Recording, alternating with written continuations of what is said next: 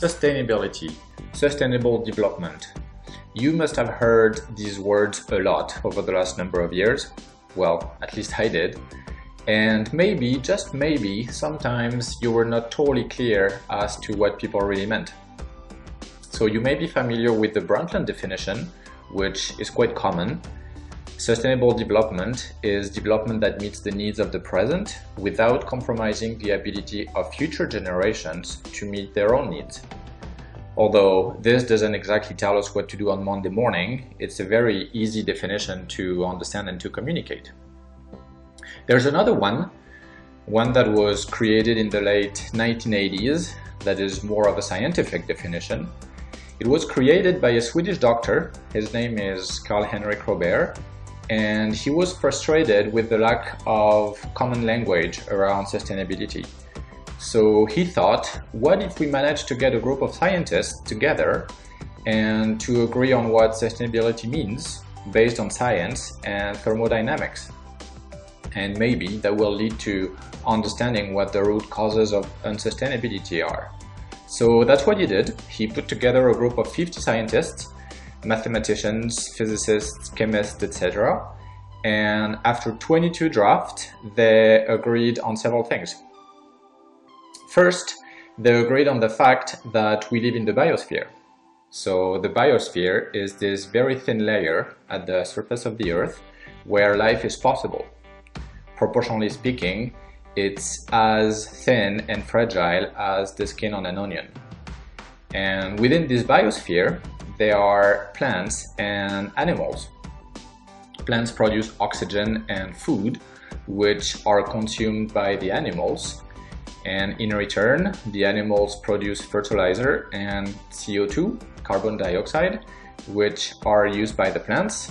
And we have a cycle that is well balanced.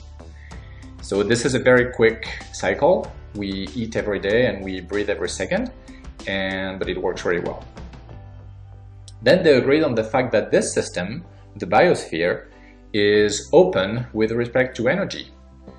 So this means that energy from the sun comes in and radiations come out. And they also agreed on the fact that this system is closed with respect to matter. So maybe you remember this very famous phrase from Lavoisier that says, nothing is created, nothing disappears, everything is only transformed. So this is also known as the first law of thermodynamics, the law of conservation of matter. And it means that except for a few satellites and meteorites, all the matter that was on Earth 4 billion years ago is still here today. It has changed form and the molecule reorganized themselves over time, but it is still the same matter. And the other thing that comes with this is that everything has a tendency to disperse. So for example, take an iPhone and wait for 1,000,000 years, it's very likely that you will get a pile of dust. Take a pile of dust and wait for 1,000,000 years, you will never get an iPhone. It works only in one direction. This is also known as the second law of thermodynamics, the law of entropy. So if everything disperses all the time, how is it possible that we live here in such a beautiful world with beautiful nature, cities, people, flowers, and so on? Well, this is what photosynthesis does for us.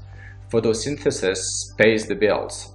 It enables plants to use the energy from the sun in order to reorganize matter and create new structure.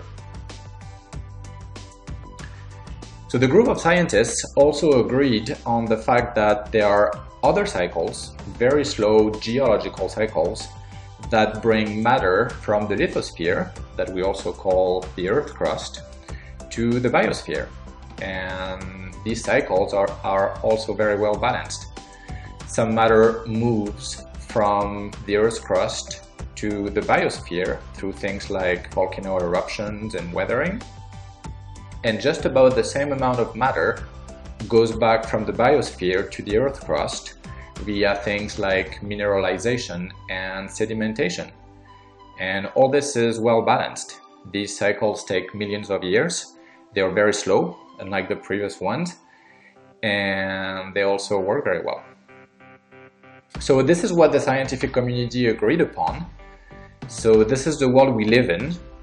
And so we can ask the question, what is sustainability? Well, sustainability is actually the capacity of our human society to continue indefinitely within these natural cycles.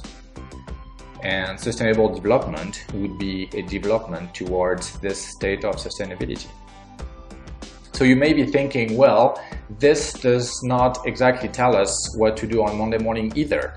Well, that's right, but it enabled a group of scientists to look at the things that we do to interfere with these natural cycles, and they found 4 root causes of unsustainability, and these are the 4 things that we need to stop doing to be sustainable.